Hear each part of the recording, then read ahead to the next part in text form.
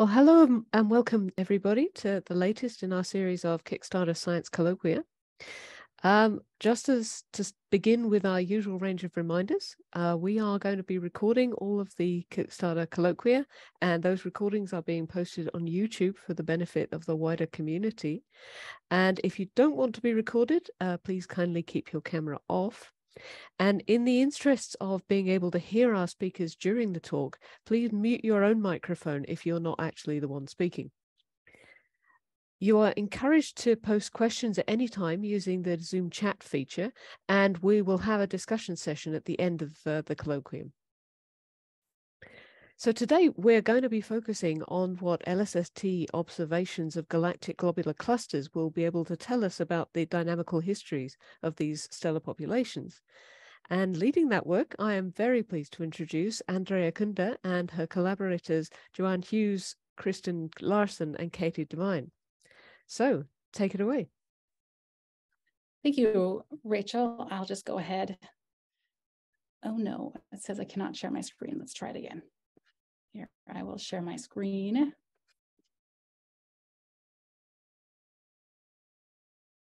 So thank you very much, Rachel, for that introduction. And we are excited to share with you today about our work on a more complete understanding of the connection between the galactic bulge and its globular cluster population. So our collaboration, which is listed here, began about a year and a half ago when the M.J. Murdoch Charitable Trust put together a new program called the RAISE program, where RAISE stands for Research Across Institutions for Scientific Empowerment. This program was designed to boost the scientific productivity at private undergraduate institutions in the Pacific Northwest. And so it incentivized faculty to collaborate with neighboring institutions and come up with a science topic that was more sophisticated and wider in scope than any individual could do by themselves. And so this is how I came to work with Joanne Hughes at Seattle University, Katie Devine at the College of Idaho, and Kevin Covey and Kristen Larson at Western Washington University, and I'm Andrea Kunder at St. Martin's University. We all use stellar populations to piece together the formation and evolution of the Milky Way galaxy, but we all use slightly different angles and techniques. So my interest lies in the inner galaxy and especially the old stars there. Katie's expertise is in the galactic plane and the interstellar medium. Kevin's expertise is on local clusters and stellar population near the sun. Kristen works on extinction and interstellar dust. And Joanne's science involves observational imaging of stars, both in globular clusters and in dwarf galaxies. And so we are working now together to ask the question and probe the question, what proportion of the stellar population of the bulge, which you see here, is composed of stripped globular cluster stars? We are very thankful for the Kickstarter grant, which has given us resources to explore in more detail the bulge globular clusters NGC 6569, BH261, and Patchick 99. And we are thrilled to present our results, at least our preliminary results here in this colloquium series. So I wanted to start by showing a picture of the Milky Way galaxy and the optical pass bands. The galactic bulge is the central part of the galaxy with a radius of about 3.5 kiloparsecs. It's notoriously difficult to study because if you zoom into this region, you see it's a very crowded, hard to disentangle stars. There's source confusion issues. And you also see that there's these dust lanes. Extinction is also obscures light coming from stars and makes this a challenging region to understand.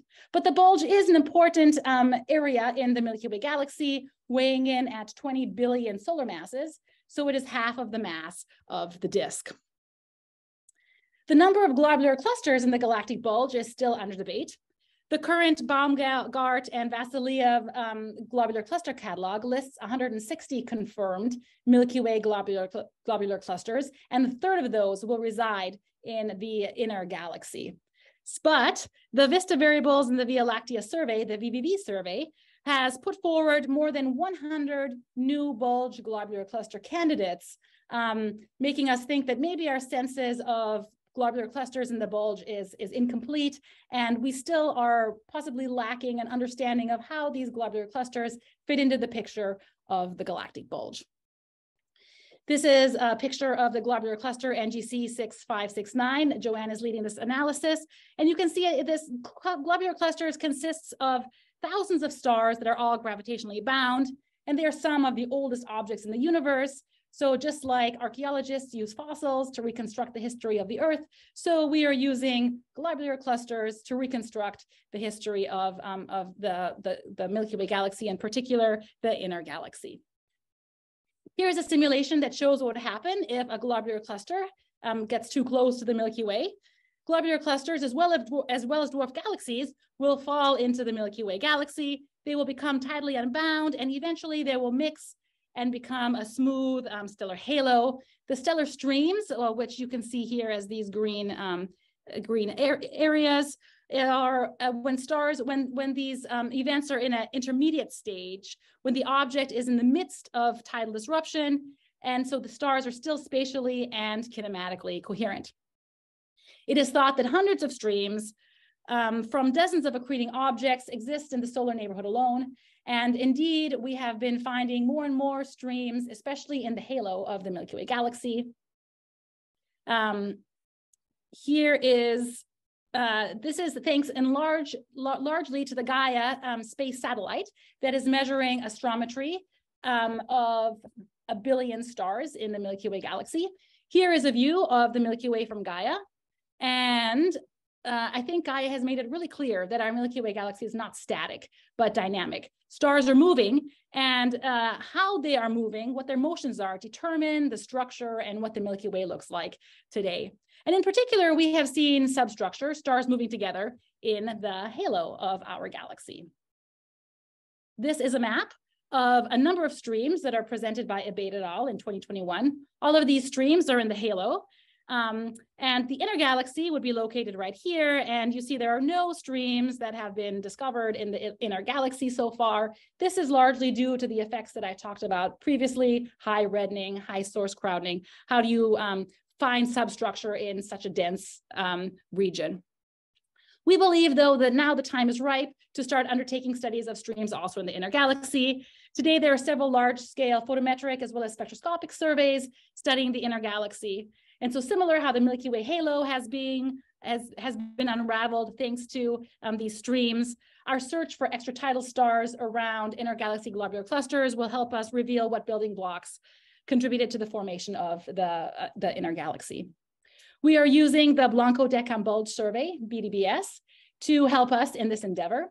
BDBS is a mini LSST survey because it uses the same passbands as LSST, UG-RIZ-Y passbands.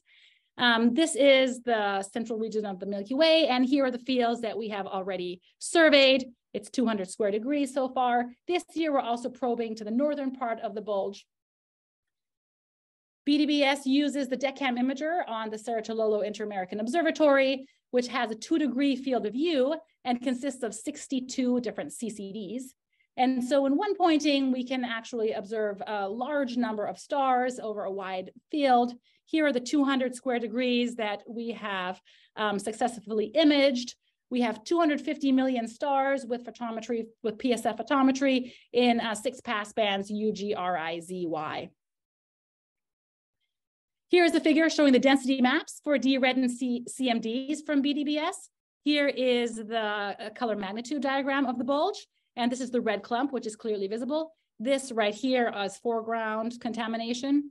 And so we clearly pick up the red clump in all of our fields, similar to the VVV survey, which is an infrared survey. Imaging in ZY-JHK passbands also picks up the red clump. And for most of our fields, we also see the main sequence turnoff, the very top part of the main sequence turnoff. That's how deep the photometry goes. BDBS is one of the largest photometric homogeneous surveys of the inner galaxy. So we can combine BDBS with Gaia proper motions to select candidate extra-tidal stars around globular clusters. There has been a recent suggestion that especially the middle poor stars in the bulge could have been tidally stripped stars from globular clusters. This plot shows some chemically anomalous giants, as surveyed by Apogee. Their nitrogen abundances are very high, much higher than would be expected.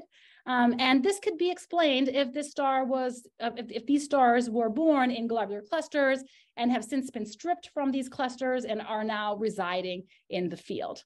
But we have, and so our question is, can we see this kind of tidal stripping occurring in real time? We can also use chemical abundances to see if a star was once a globular cluster star. The bulge has a metallicity distribution between -0.5 and 0.5 dec, whereas globular cluster stars are typically depleted in iron. So we're also using chemical abundances to try to confirm and say something more about the extra-tidal stars that we are finding.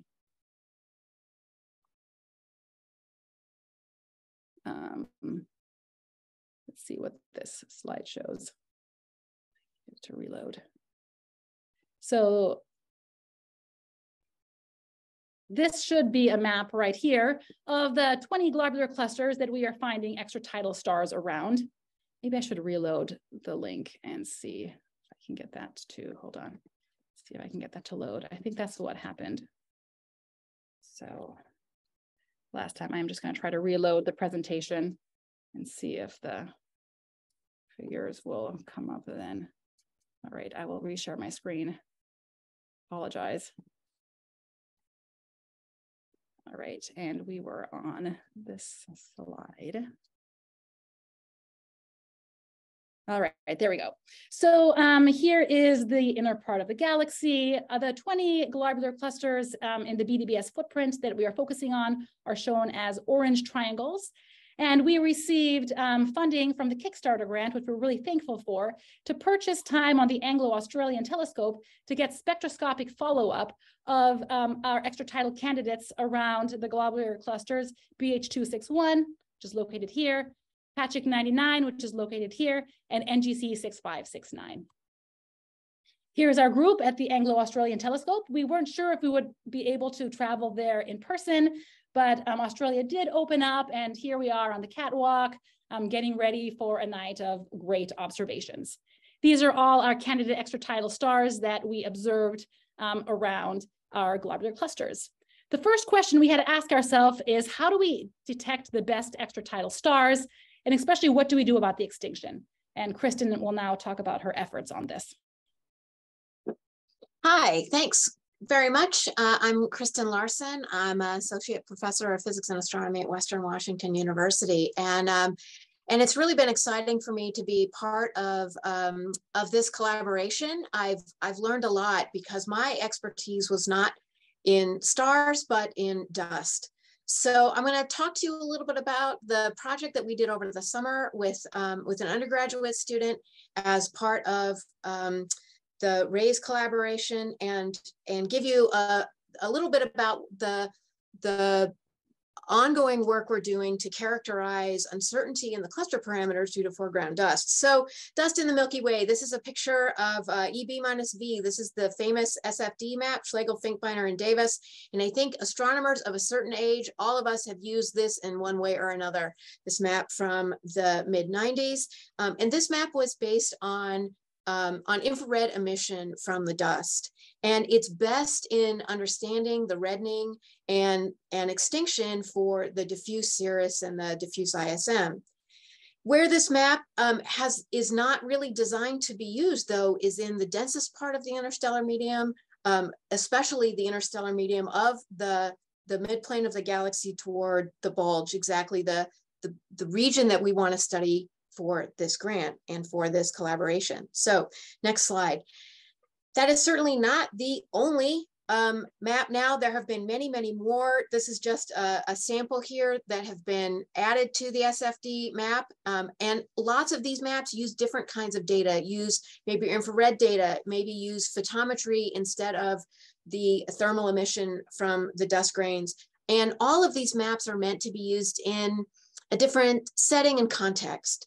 So there are actually more than are just here. There are some that have been done by comparing the photometry to models of the stellar populations, say the Besançon models. And so there are many, many others and other maps that you can use.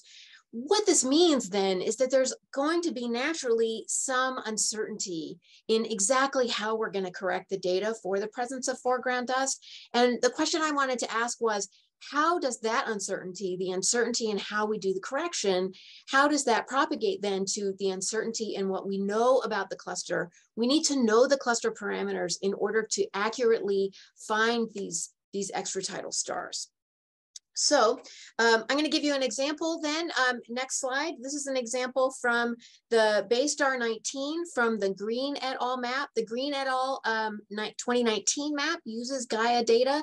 And so it allows us to get more accurate extinction corrections farther out. And for those of us who maybe are just new to this field and are putting these kinds of corrections together on our own, you can go to Dust Maps on GitHub.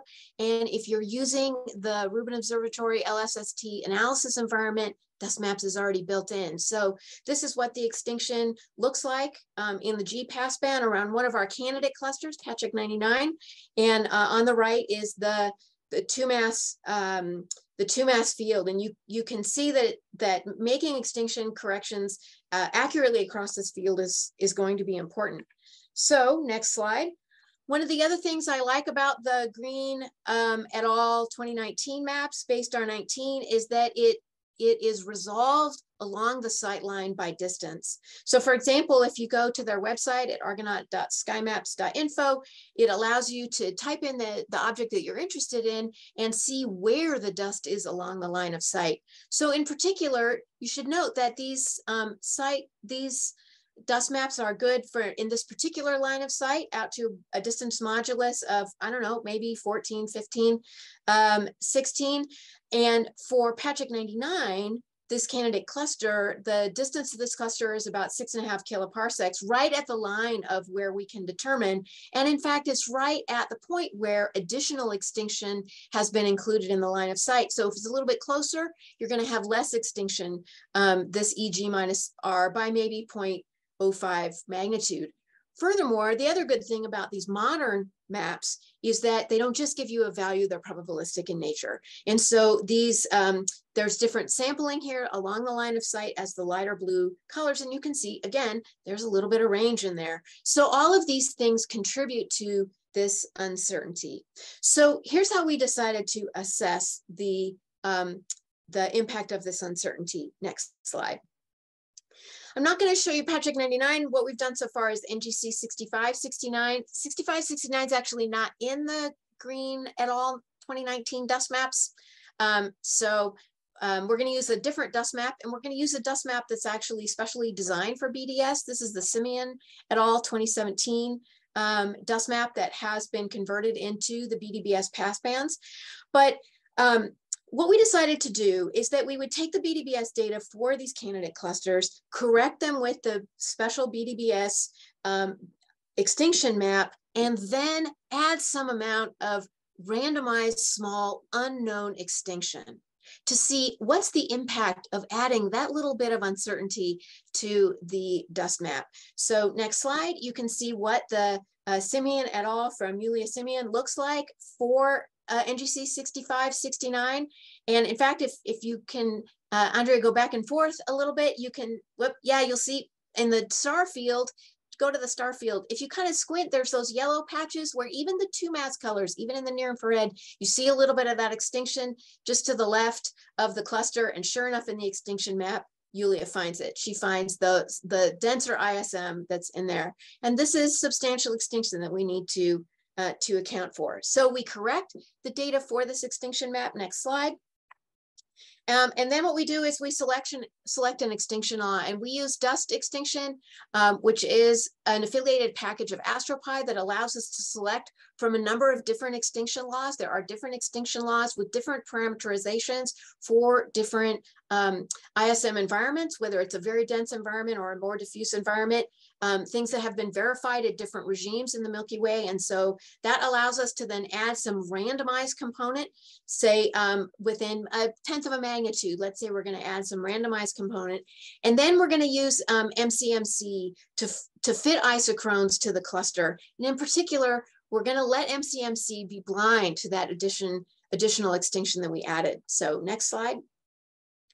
And when we do that, for example, for NGC 6569, what we did this summer was add to just the core of 6569. Our next step will be to include some of these extra-tidal star candidates that have been discovered. These are the core stars that have been confirmed with Gaia. So this doesn't go all the way down to the full depths of BDBS, but just shows the brighter stars. And we added some unknown amount of extinction, and MCMC is able to find the parameters of the cluster, the distance, metallicity, and the age of the cluster that we're going to need then in further analysis. And this is work that was done, that was designed and performed by my student, Kyle Webster here at Western. He's graduating this year, and you'll be able to see some of this work at the AAS meeting as well. So next slide. What we did then is change slightly the added extinction to see how the parameters of the cluster change. And what we found for the pass bands and for the exact stars that we're using in NGC 6569 is it only really changes the distance to the cluster. But this is very different than what we tried with a different cluster. So this is a totally different cluster. Next slide that I'm going to show you here, this is Segway 3. It's using different data, but you can see that we got very different results. We in fact got a different age and just different metallicity for that cluster by including some unknown extinction, but in fact it didn't change the distance that much. So one of the things that we're wanting to do here is sort of show a roadmap for how people can proceed to assess that if you know your extinction correction, say to 0.05 of a magnitude, what kind of error bars does that give you on your cluster parameters? Once you have that, then once you have the cluster parameters, it allows you then to really understand that cluster. And when you do the follow-up spectroscopy of your extra-tidal star candidates, you can really identify which ones are likely to be extra-tidal of that particular cluster. So next slide. With that, I'm going to hand it off to Joanne Hughes, who's going to talk about some of the follow-up spectroscopy of this same cluster, 6569. Hi, I'm Joanne Hughes. I'm an associate professor in the physics department in Seattle University. And my task was taking a look at the spectra that Andrea and her team got at the AAT this summer. Next slide. 6569 is an interesting cluster. It's massive enough that we should expect, if this is working the way we think it is physically, a considerable population of extra-tidal stars. And the orbit on the lower right is for about 500 million years. So you can expect that this cluster should have shed enough stars over its approximately 12.8 gigayears of life. Whether it's actually been in this area of the Milky Way the whole time, we'll discuss that at a later time. But this is from the Vasiliev and Baumgart survey and Baumgart's website, which has all of the latest data, including the Gaia data on the known globular clusters. Next slide. Andrea then took the BDBS data and the information on this particular cluster and went to select stars that were beyond the tidal radius, which is about 6 arc minutes in this cluster, out to about 5 tidal radii, which had the right colors for the giant branch, and also some variable stars were selected. And these were the targets at the AAT with AAOmega. And we were hopeful that a significant proportion of these stars would actually turn out to be shared cluster members.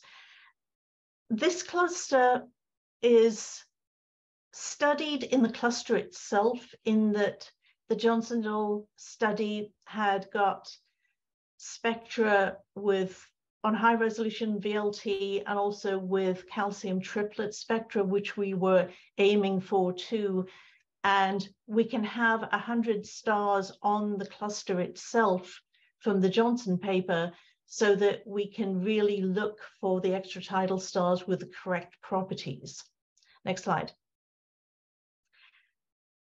So this is a plot of the stars from the Johnson paper and our own data from this summer.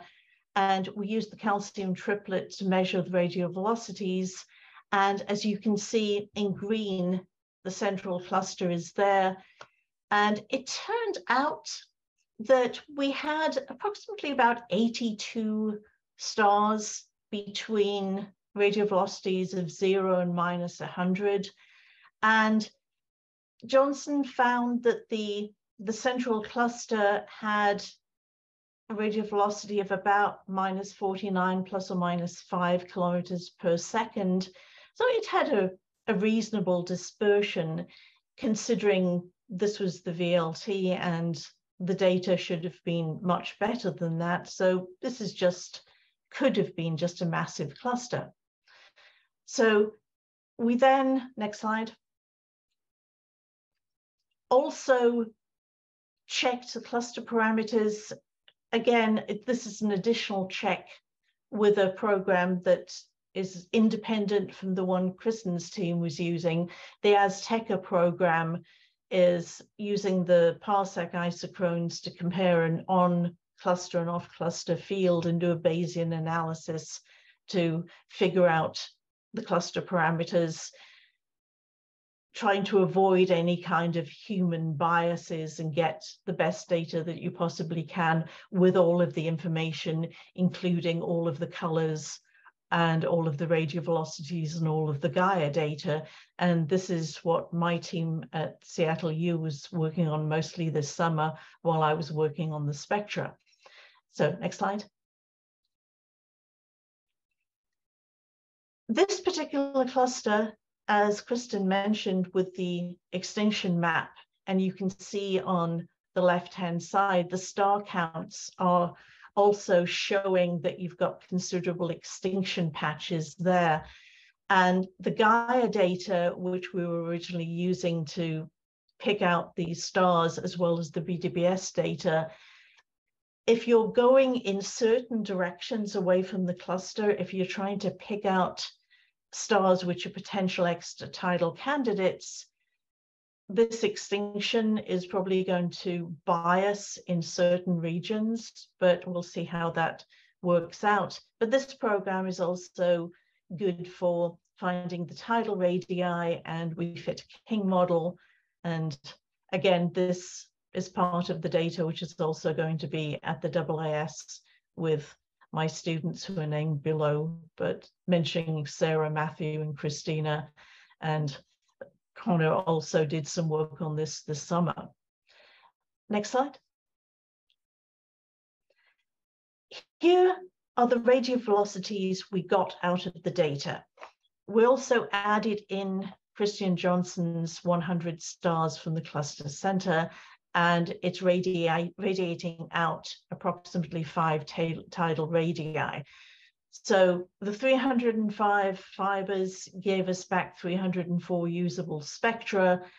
And on the right-hand side here, you can see that this is Christian Johnson's calcium triplet metallicities compared to the high resolution spectra as well. So we're more expecting to get his kind of resolution for these objects.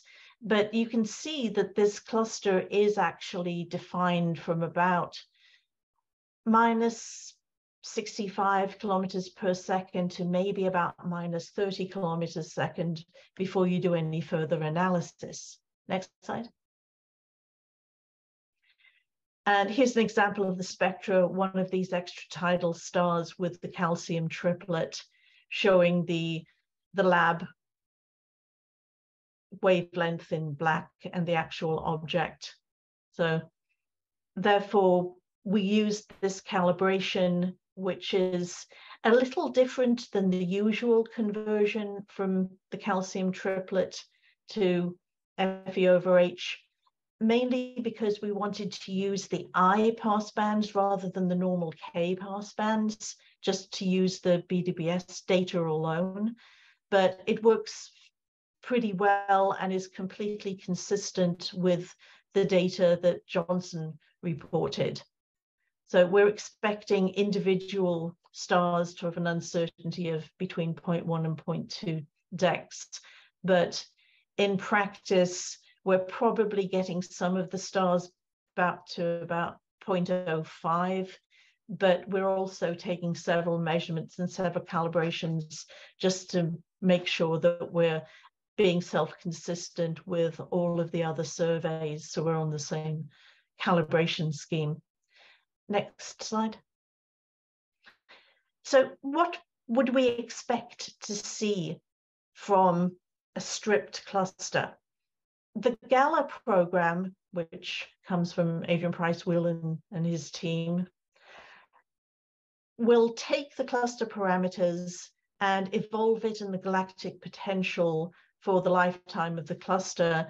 And this is a plot on the left-hand side of RA versus radial velocity.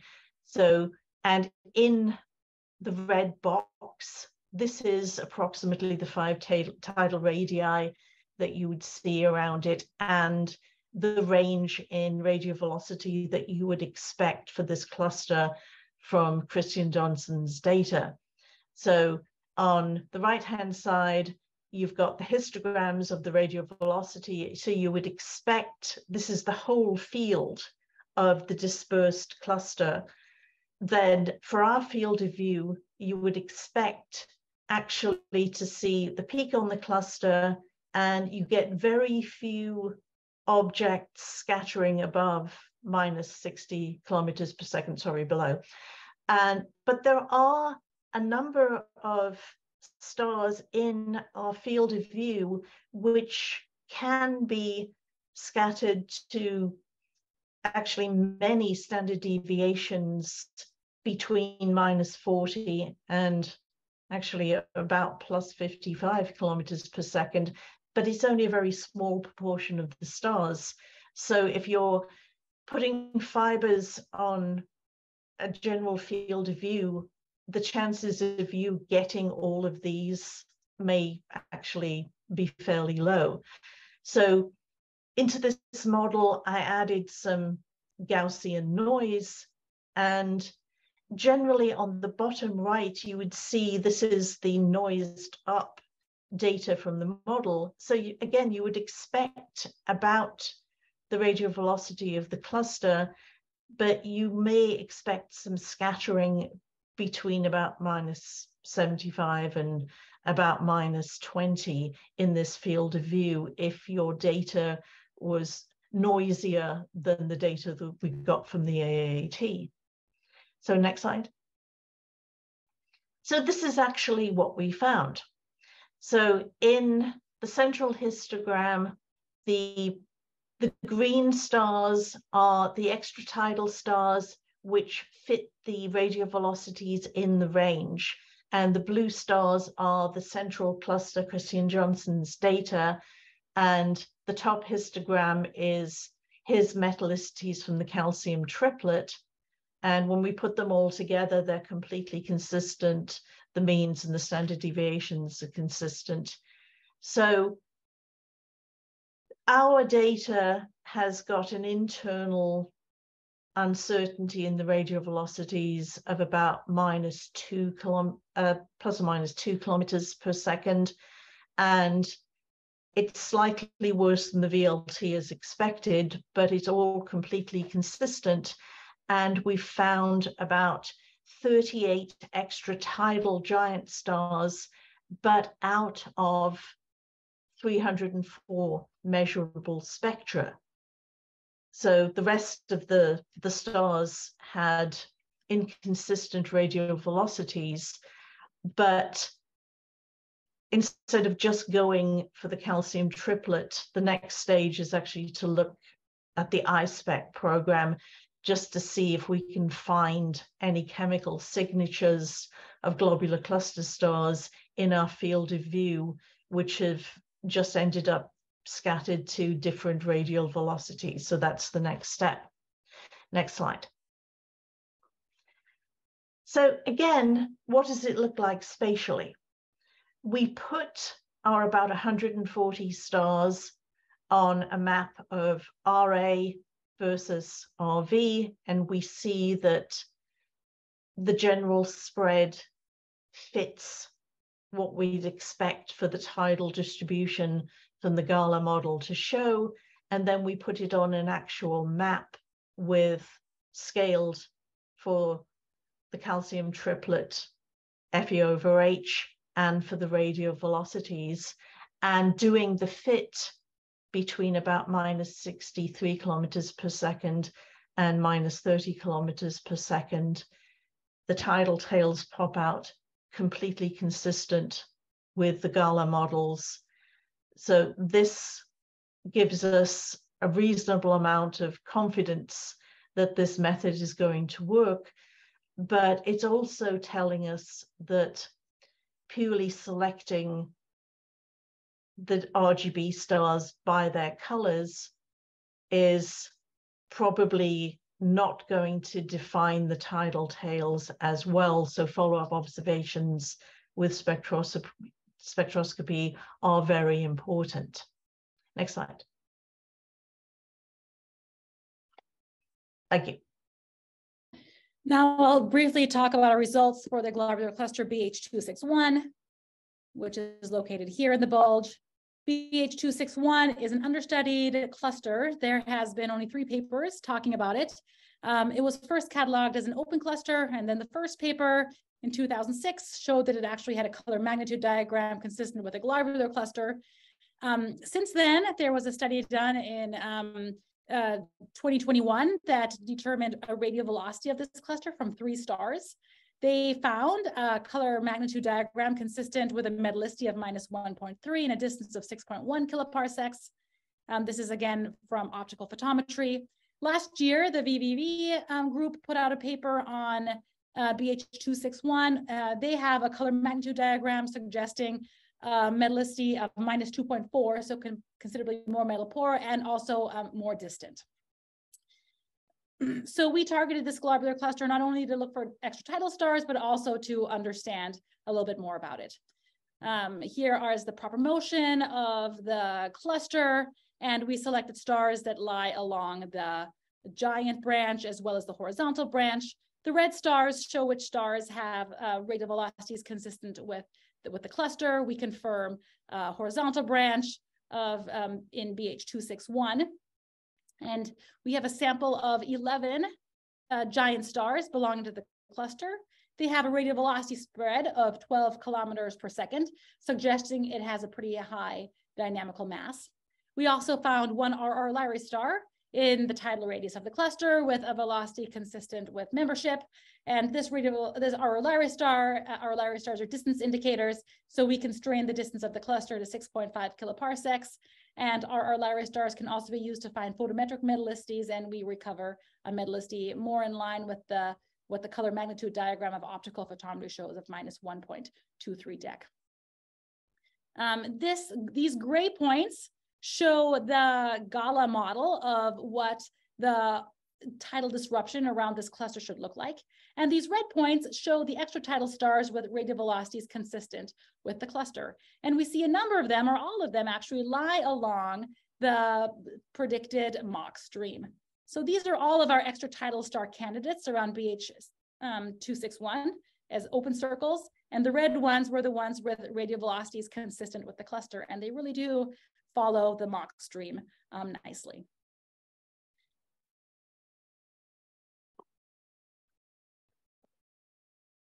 Hello, my name is Michael Rivet, and I'm leading the effort to find the chemical abundances of the stars in and around BH261.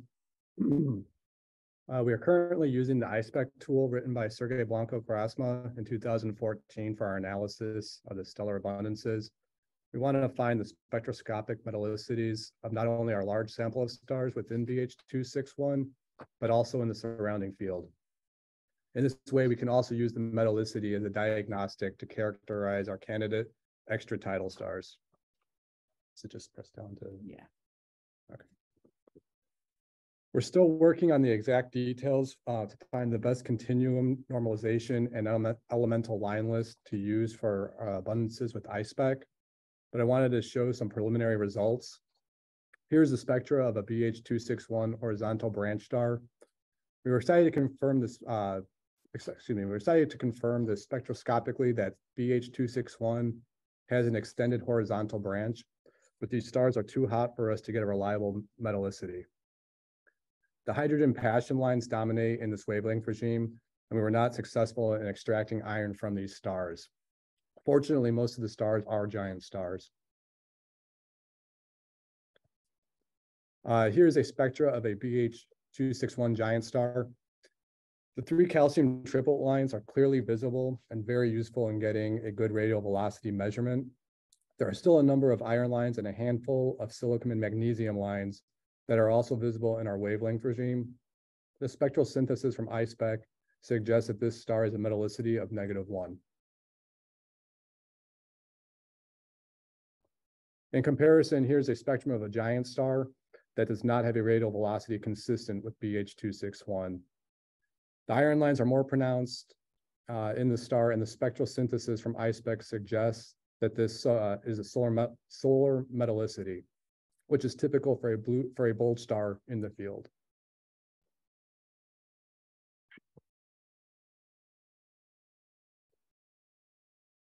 The spectrum looks like it is a hotter star, so not something I can get reliable metallicity for. Its position on the color magnitude diagram indicates that if star did belong to BH261, it should be a horizontal branch star. And the hot spectrum does indicate it is a horizontal branch star as opposed to a bulge field giant star. So the spectrum does appear more consistent with the star belonging to BH261 that has been tidally stripped than to the underlying bulge field.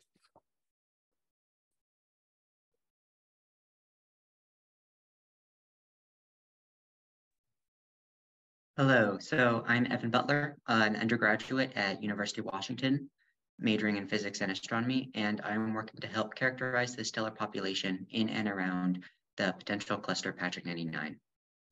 Here I am at the Anglo-Australian Telescope in July, helping collect our spectroscopic observations of what I'll be presenting. And here to the right is the location of Patchick 99. It's at a relatively low latitude, around -6 degrees, so not as heavily obscured by the disk like some of the older newly discovered globular clusters that lie along the galactic plane above. Next slide. Patchick 99 was first cataloged by Dana Patchick and put forward in a globular cluster as a globular cluster by Minity et al. In 2017 and 2018 in a compilation of 93 new candidate bulge globular clusters. Once Gaia proper motions were released, a paper by Gran et al. In 2019 refuted 91 of these 93 new globular clusters. And this is because they didn't find a grouping of stars with similar proper motions at the positions of these clusters. Last year, Garo et al. Confirmed Patchick 99 was a globular cluster using VVV and Gaia photometry and proper motions. They found that stars near Patchick 99 have a bimodal distribution in proper motion, shown by the blue curve.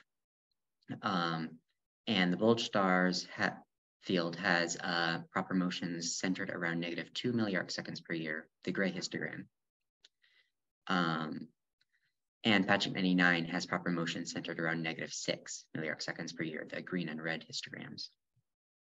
To the left, the bulge and field show very similar color magnitude, as shown here. To date, there have been no spectroscopic observations of stars in and around the cluster, so there's no known radial velocity or spectroscopic metallicity. Next slide. This plot shows all the BDBS stars within 2.4 arc minutes of the central region of Patchick 99. We selected BDBS stars with proper motions consistent with the cluster and that lie along the giant branch of the cluster as our spectroscopic candidates. We also observed 7 RR Lyraes that were claimed to belong to the cluster, none of which were within 2.4 arc minutes. And they also have a pretty large spread in their proper motion. These are shown by the red star symbols.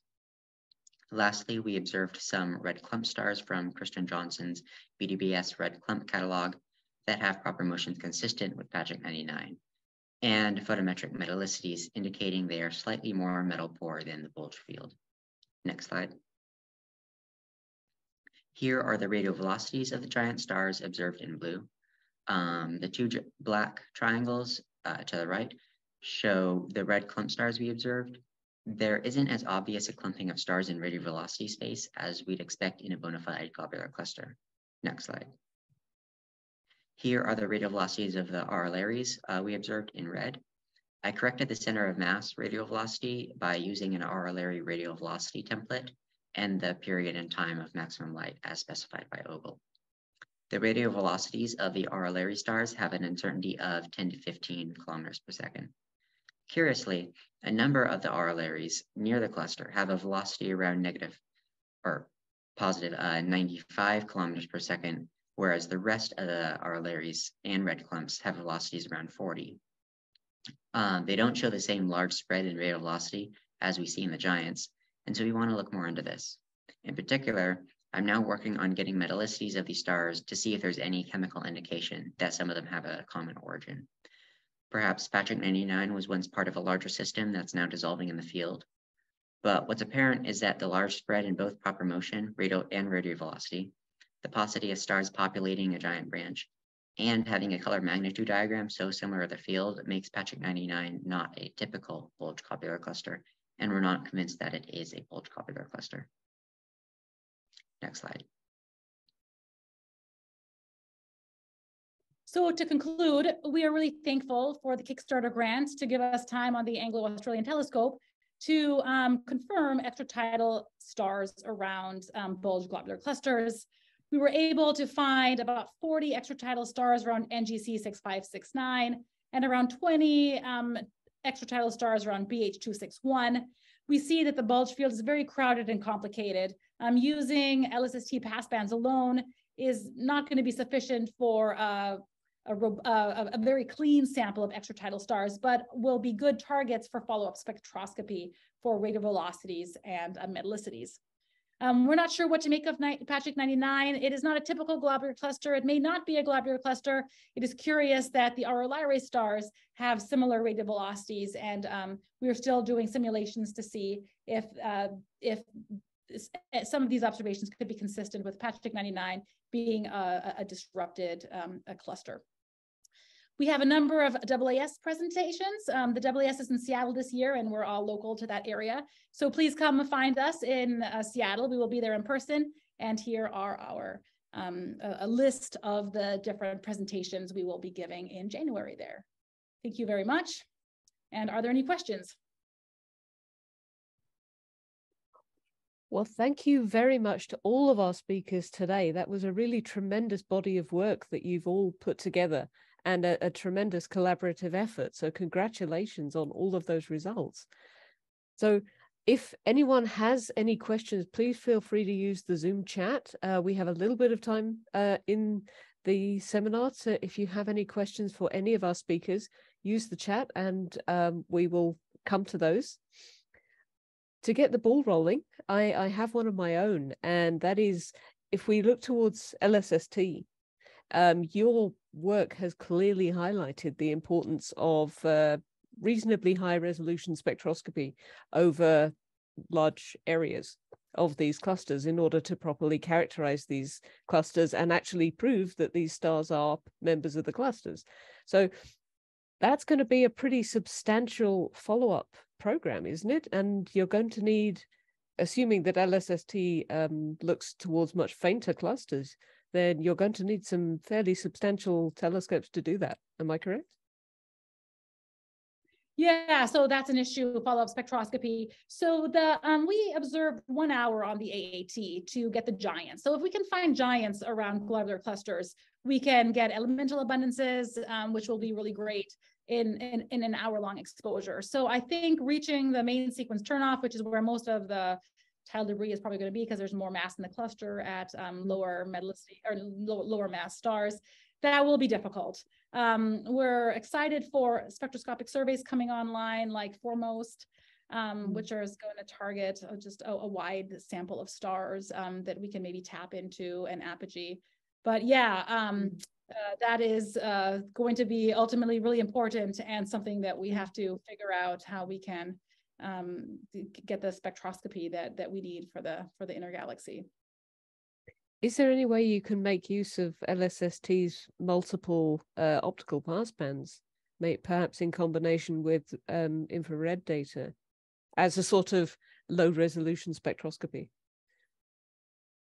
Yeah, so that's something that we need to look into more. We have VVV photometry of all of the BDBS stars, and we have the U band in BDBS. And Kristen's paper showed that that can definitely be done for red clump stars. And it would be great if we could look more, even if it's a crude estimate, doing that. And that's something that we have not really had a chance to look into yet. We hope with our spectroscopic Metallicities, that's something we can do more of once we get to that point. But that would be fantastic, and would be great. Definitely a subject for preparatory work then. So please do, anyone, if you have any other questions for our speakers, do jump in.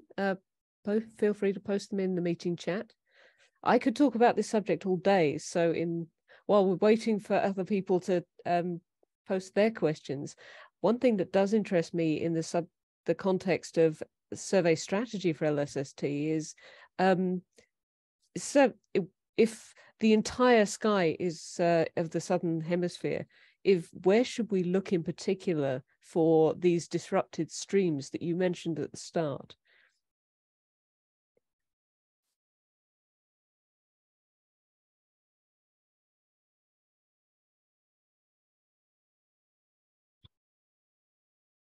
Andrea? Yeah, so where should we look for the disrupted streams? Is it just we should survey the entire sky, or are there areas in particular that we haven't looked at before?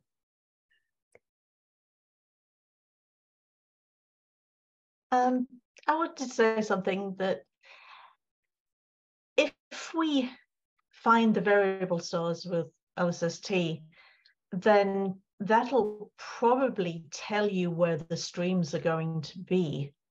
It's just finding anything fainter following the stream is going to be a little harder, especially with the very high extinction.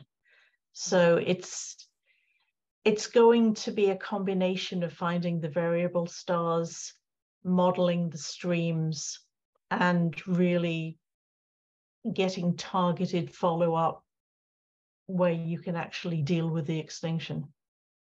Oh, that's interesting, because I kind of assumed that you would be more interested in deep co-added images in multiband filters of a very large area of the sky, but you're saying you want time series observations to identify RR Lyrae and other variable types?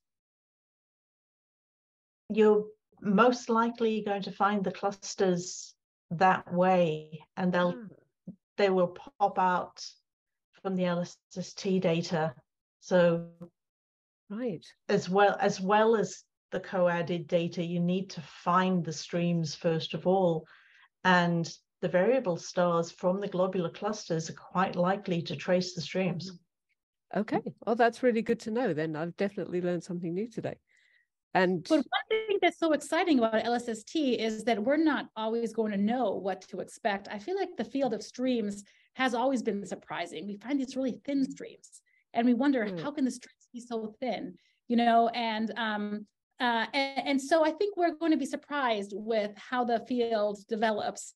And I love the strategy of LSST to just survey the whole sky and homogeneously in a systematic manner, and then see what we find. And I expect that we will be surprised about what kind of streams and substructure is still hasn't been seen yet in our Milky Way. Well, that's really interesting to me, because I guess that's kind of the point that I'm getting at. We've put in a great deal of work on the survey strategy for LSST, and as you know, lots of different science cases, there's sort of some tension between some of them.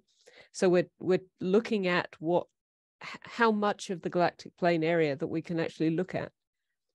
And there's some people want to do small areas in high cadence, and other science cases call for looking at as wider area as possible.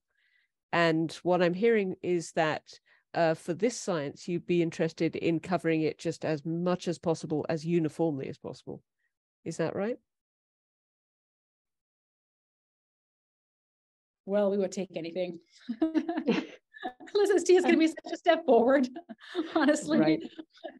I mean, even if, I mean, the amount of sky that you survey is going to be so vast. I'm particularly interested in that inner galaxy. So I think the more inner galaxy observations you can take for the variable stars, that would also be exciting.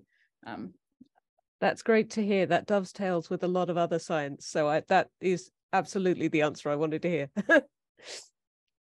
I don't know what other people think, though.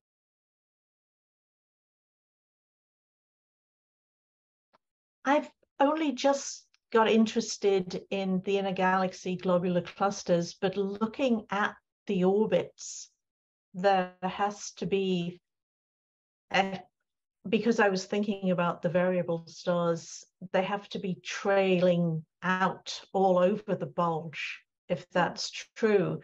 If these clusters are all over 12 billion years old, you're going to find, you need to find the variable stars, then you need to do follow-up spectroscopy, because you're going to have to try and chemically tag these stars and find a common origin.